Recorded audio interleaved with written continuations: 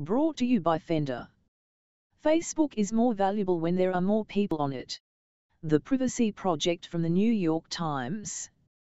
Opinion.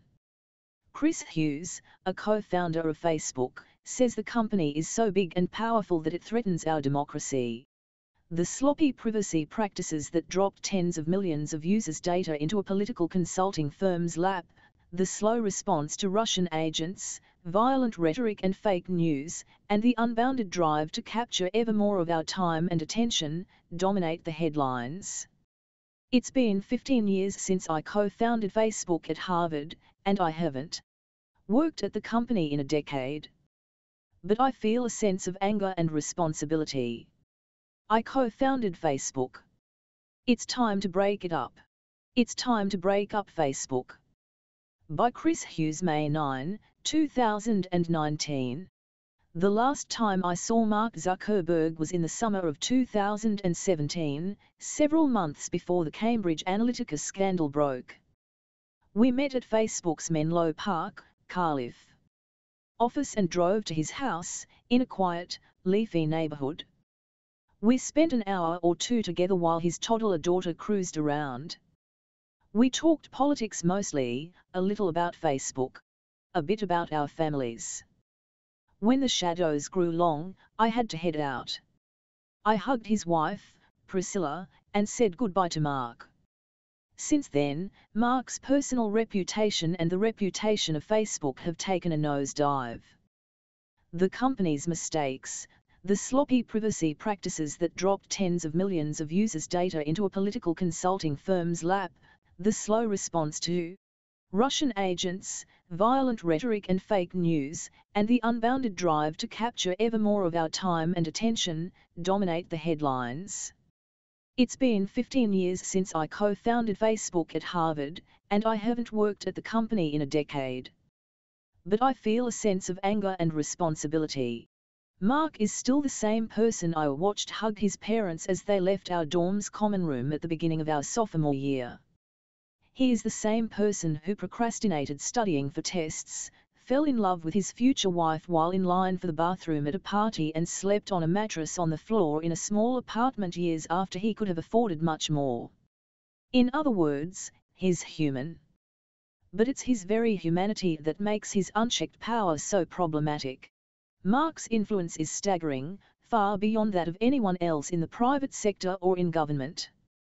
He controls 3 core communications platforms, Facebook, Instagram and WhatsApp, that billions of people use every day.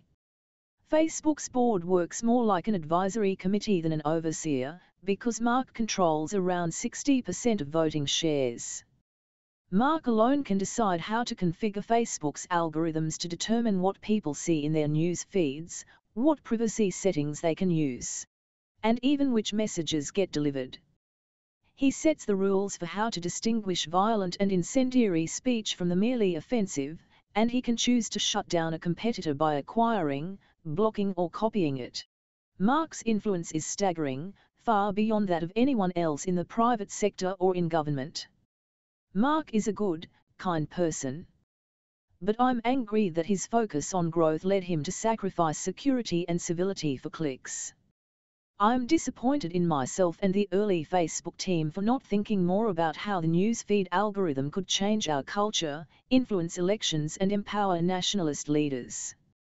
And I'm worried that Mark has surrounded himself with a team that reinforces his beliefs instead of challenging them. The government must hold Mark accountable.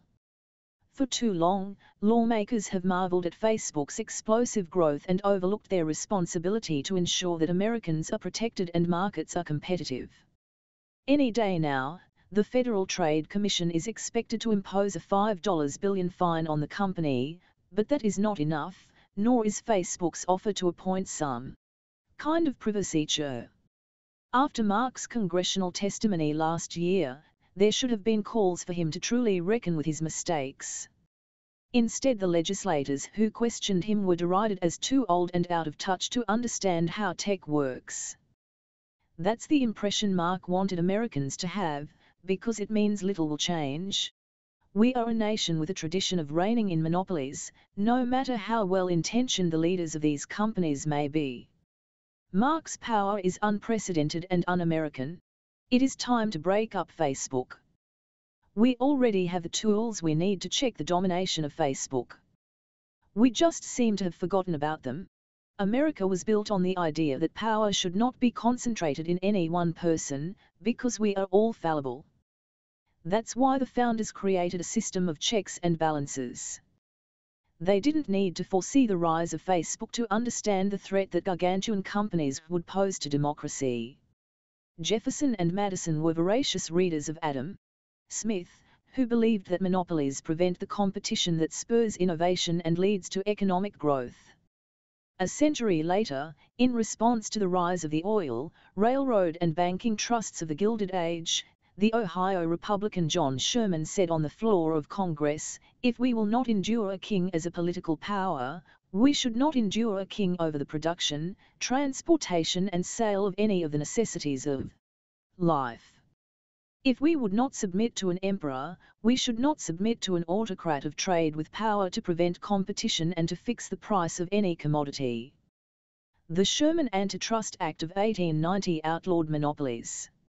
More legislation followed in the 20th century, creating legal and regulatory structures to promote competition and hold the biggest companies accountable. The Department of Justice broke up monopolies like Standard Oil and AT&T. For many people today, it's hard to imagine government doing much of anything right, let alone breaking up a company like Facebook. This isn't by coincidence. Starting in the 1970s, a small but dedicated group of economists, lawyers and policymakers sowed the seeds of our cynicism.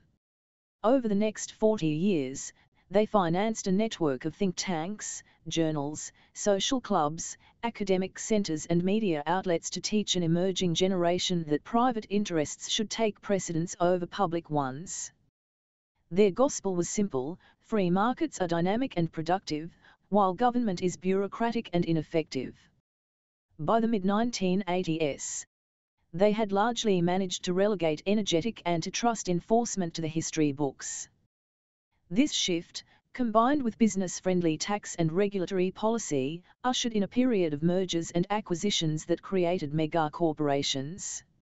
In the past 20 years, more than 75% of American industries, from airlines to pharmaceuticals, have experienced increased concentration, and the average size of public companies has tripled. The results are a decline in entrepreneurship, stalled productivity growth, and higher prices and fewer choices for consumers. The same thing is happening in social media and digital communications. Because Facebook so dominates social networking, it faces no market-based accountability. This means that every time Facebook messes up, we repeat an exhausting pattern: first outrage, then disappointment and, finally, resignation.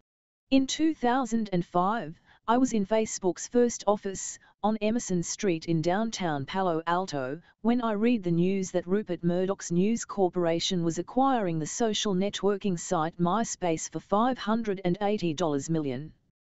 The overhead lights were off, and a group of us were pecking away on our keyboards, our 21-year-old faces half illuminated by the glow of our screens. I heard a whoa, and the news then ricocheted silently through the room, delivered by AOL Instant Messenger. My eyes widened. Really, $580 million? Facebook was competing with MySpace, albeit obliquely.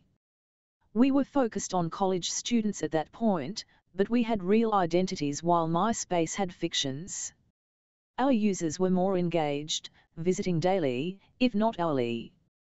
We believed Facebook surpassed MySpace in quality and would easily displace it given enough time and money. If MySpace was worth $580 million, Facebook could be worth at least double. From our earliest days, Mark used the word domination to describe our ambitions, with no hint of irony or humility. Back then, we competed with a whole host of social networks, not just MySpace, but also Friendster, Twitter, Tumblr, LiveJournal and others. The pressure to beat them spurred innovation and led to many of the features that distinguish Facebook: simple, beautiful interfaces, the news feed, a tie to real-world identities, and more. From our earliest days, Mark used the word domination to describe our ambitions. It was this drive to compete that led Mark to acquire, over the years, dozens of other companies, including Instagram and WhatsApp in 2012 and 2014. There was nothing unethical or suspicious, in my view, in these moves. One night during the summer of the MySpace sale, I remember driving home from work with Mark, back to the house we shared with several engineers and designers. I was in the passenger seat of the Infiniti SUV that our investor Peter Thiel had bought for Mark to replace the unreliable used Jeep that he had been driving. As we turned right off Valparaiso Avenue, Mark confessed the immense pressure he felt. "Now that we employ so many people," he said, trailing off, "we just really can't fail." Facebook had gone from a project developed in our dorm room and chaotic summer houses to a serious company with lawyers and a human resources department. We had around 50 employees, and their families relied on Facebook to put food on the table. I gazed out the window and thought to myself, it's never going to stop. The bigger we get, the harder we'll have to work to keep growing. Image over a decade later, Facebook has earned the prize of domination. It is worth $500 billion and commands, by my estimate, more than 80% of the world's social networking revenue. It is a powerful monopoly, eclipsing all of its rivals and erasing competition from the social networking category. This explains why, even during the annus horribilis of 2018, Facebook's earnings per share increased by an astounding 40% compared with the year before. I liquidated my Facebook shares in 2012, and I don't invest directly in any social media companies. Facebook's monopoly is also visible in its usage statistics. About 70% of American adults use social media, and a vast majority are on Facebook products. Over 2/3 use the call site, a third use Instagram, and a fifth use WhatsApp. By contrast, fewer than a third report using Pinterest, LinkedIn or Snapchat. What started out as light-hearted entertainment has become the primary way that people of all ages communicate online. Dominating the market, the total number of users across Facebook's platforms far exceeds the number on any rival platform. Even when people want to quit Facebook, they don't have any meaningful alternative, as we saw in the aftermath of the Cambridge Analytica scandal. Worried about their privacy and lacking confidence in Facebook's good faith, users across the world started a delete Facebook movement. According to the Pew Research Center, a quarter deleted their accounts from their phones, but many did so only temporarily. I heard more than one friend say, "I'm getting off Facebook altogether, thank God for Instagram," not realizing that Instagram was a Facebook subsidiary. In the end, people did not leave the company's platforms en masse. After all, where would they go?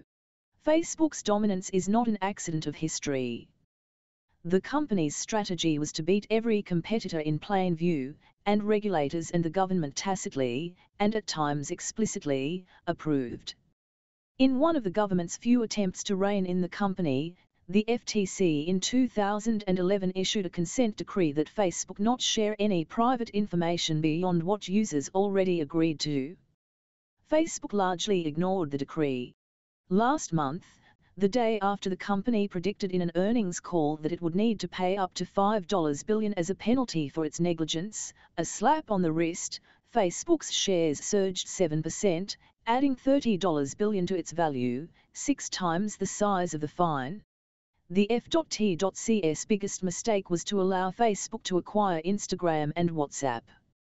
In 2012, the newer platforms were nipping at Facebook's heels because they had been built for the smartphone, where Facebook was still struggling to gain traction. Mark responded by buying them, and the FTC approved.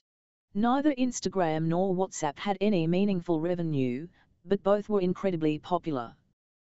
The Instagram acquisition guaranteed Facebook would preserve its dominance in photo networking, and WhatsApp gave it a new entry into mobile real-time messaging. Now, the founders of Instagram and WhatsApp have left the company after clashing with Mark over his management of their platforms. But their former properties remain Facebook's, driving much of its recent growth. When it hasn't acquired its way to dominance, Facebook has used its monopoly position to shut out competing companies or has copied their technology.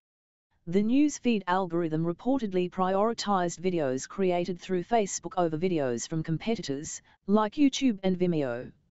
In 2012, Twitter introduced a video network called Vine that featured 6-second videos.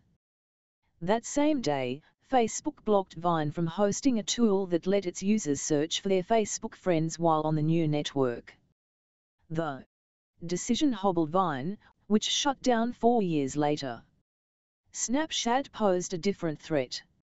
Snapchat's stories and impermanent messaging options made it an attractive alternative to Facebook and Instagram.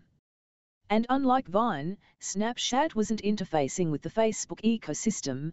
There was no obvious way to handicap the company or shut it out. So Facebook simply copied it. Facebook's version of Snapchat's stories and disappearing messages proved wildly successful, at Snapchat's expense. At an all-hands meeting in 2016, Mark told Facebook employees not to let their pride get in the way of giving users what they want. According to Wired magazine, Zuckerberg's message became an informal slogan at Facebook: "Don't be too proud to copy." There is little regulators can do about this tactic. Snapchat patented its ephemeral message galleries, but copyright law does not extend to the abstract concept itself. Would-be competitors can't raise the money to take on Facebook. As a result of all this, would-be competitors can't raise the money to take on Facebook. Investors realize that if a company gets traction, Facebook will copy its innovations, shut it down or acquire it for a relatively modest sum.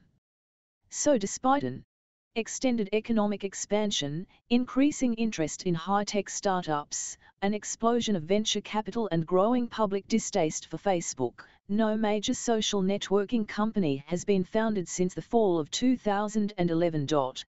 As markets become more concentrated, the number of new startup businesses declines.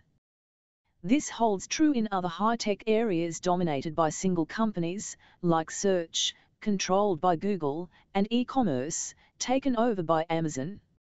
Meanwhile, there has been plenty of innovation in areas where there is no monopolistic domination, such as in workplace productivity, Slack, Trello, Asana, urban transportation, Lyft, Uber, Lime, Bird, and cryptocurrency exchanges. Ripple, Coinbase, Circle. I don't blame Mark for his quest for domination. He has demonstrated nothing more nefarious than the virtuous hustle of a talented entrepreneur. Yet he has created a leviathan that crowds out entrepreneurship and restricts consumer choice. It's on our government to ensure that we never lose the magic of the invisible hand. How did we allow this to happen? Since the 1970s, courts have become increasingly hesitant to break up companies or block mergers unless consumers are paying inflated prices that would be lower in a competitive market. But a narrow reliance on whether or not consumers have experienced price gouging fails to take into account the full cost of market domination. It doesn't recognize that we also want markets to be competitive to encourage innovation and to hold power in check. And it is out of step with the history of antitrust law. Two of the last major antitrust suits, against AT&T and IBM in the 1980s, were grounded in the argument that they had used their size to stifle innovation and crush competition. As the Columbia law professor Tim Wu writes, it is a disservice to the laws and their intent to retain such a laser-like focus on price effects as the measure of all that antitrust was meant to do. Facebook is the perfect case on which to reverse course, precisely because Facebook makes its money from targeted advertising, meaning users do not pay to use the service. But it is not actually free, and it certainly isn't harmless. We pay for Facebook with our data and our attention, and by either measure it doesn't come cheap. Facebook's business model is built on capturing as much of our attention as possible to encourage people to create and share more information about who they are and who they want to be. We pay for Facebook with our data and our attention, and by either measure it doesn't come cheap. I was on the original newsfeed team, my name is on the patent, and that product now gets billions of hours of attention and pulls in unknowable amounts of data each year. The average Facebook user spends an hour a day on the platform. Instagram users spend 53 minutes a day scrolling through pictures and videos. They create immense amounts of data, not just likes and dislikes, but how many seconds they watch a particular video, that Facebook uses to refine its targeted advertising. Facebook also collects data from partner companies and apps, without most users knowing about it, according to testing by the Wall Street Journal. Some days, lying on the floor next to my 1-year-old son as he plays with his dinosaurs, I catch myself scrolling through Instagram, waiting to see if the next image will be more beautiful than the last. What am I doing? I know it's not good for me, or for my son, and yet I do it anyway. The choice is mine, but it doesn't feel like a choice. Facebook seeps into every corner of our lives to capture as much of our attention and data as possible and, without any alternative, we make the trade. The vibrant marketplace that once drove Facebook and other social media companies to compete to come up with better products has virtually disappeared. This means there's less chance of startups developing healthier, less exploitative social media platforms. It also means less accountability on issues like privacy. Just last month, Facebook seemingly tried to bury news that it had stored tens of millions of user passwords in plain text format, which thousands of Facebook employees could see. Competition alone wouldn't necessarily spur privacy protection. Regulation is required to ensure accountability, but Facebook's lock on the market guarantees that users can't protest by moving to alternative platforms. The most problematic aspect of Facebook's power is Mark's unilateral control over speech. There is no precedent for his ability to monitor, organize and even censor the conversations of 2 billion people. Facebook engineers write algorithms that select which users' comments or experiences end up displayed in the news feeds of friends and family. These rules are proprietary and so complex that many Facebook employees themselves don't understand them. In 2014, the rules favored curiosity-inducing clickbait headlines. In 2016, they enabled the spread of fringe political views and fake news, which made it easier for Russian actors to manipulate the American electorate. In January 2018, Mark announced that the algorithms would favor non-news content shared by friends and news from trustworthy sources, which his engineers interpreted, to the confusion of many, as a boost for anything in the category of politics, crime, tragedy. Facebook has responded to many of the criticisms of how it manages speech by hiring thousands of contractors to enforce the rules that Mark and senior executives develop. After a few weeks of training, these contractors decide which videos count as hate speech or free speech, which images are erotic and which are simply artistic, and which live streams are too violent to be broadcast. The Verge reported that some of these moderators, working through a vendor in Arizona, were paid $28,800 a year, got limited breaks and faced significant mental health risks. As if Facebook's opaque algorithms weren't enough, last year we learned that Facebook executives had permanently deleted their own messages from the platform, erasing them from the inboxes of recipients. The justification was corporate security concerns. When I look at my years of Facebook messages with Mark now, it's just a long stream of my own light blue comments, clearly written in response to words he had once sent me. Facebook now offers this as a feature to all users. The most extreme example of Facebook manipulating speech happened in Myanmar in late 2017. Mark said in a Vox interview that he personally made the decision to delete the private messages of Facebook users who were encouraging genocide there. I remember, one Saturday morning, I got A phone call, he said, and we detected that people were trying to spread sensational messages through, it was Facebook Messenger in this case, to each side of the conflict, basically telling the Muslims, hey, there's about to be an uprising of the Buddhists, so make sure that you are armed and go to this place. And then the same thing on the other side. Mark made a call, we stop those messages from going through. Most people would agree with his decision, but it's deeply troubling that he made it with no accountability to any independent authority or government. Facebook could, in theory, delete en masse the messages of Americans, too, if its leadership decided it didn't like them. Mark used to insist that Facebook was just a social utility, a neutral platform for people to communicate what they wished. Now he recognizes that Facebook is both a platform and a publisher, and that it is inevitably making decisions about values. The company's own lawyers have argued in court that Facebook is a publisher and thus entitled to First Amendment protection. No one at Facebook headquarters is choosing what single news story everyone in America wakes up to, of course. But they do decide whether it will be an article from a reputable outlet or a clip from The Daily Show, a photo from a friend's wedding, or an incendiary call to kill others. Mark knows that this is too much power and is pursuing a twofold strategy to mitigate it. He is pivoting Facebook's focus toward encouraging more private, encrypted messaging that Facebook's employees can't see, let alone control. Second, he is hoping for friendly oversight from regulators and other industry executives. Late last year, he proposed an independent commission to handle difficult content moderation decisions by social media platforms. It would afford an independent check, Mark argued, on Facebook's decision. Dialogue.